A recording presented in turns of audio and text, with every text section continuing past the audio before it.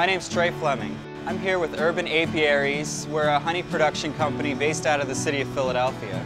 We're coming to the Farm Fest with our urban honey in particular. We have hives all over the city of Philadelphia. Each one of these honeys is identified by their point of origin based off of the zip code in which the honey was produced. Each zip code shows a distinct difference in the honeys. Some of them are very light with a minty flavor. Other honeys came off with a much more dark color and a really rich flavor that's fantastic.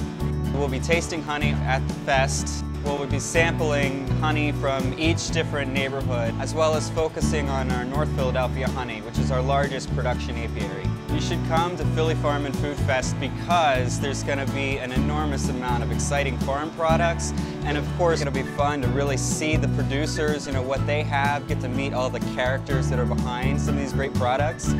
We see the products on the shelves, but we never get to actually see the people that are behind these. And usually the farmers are some of the most interesting people that I've ever met.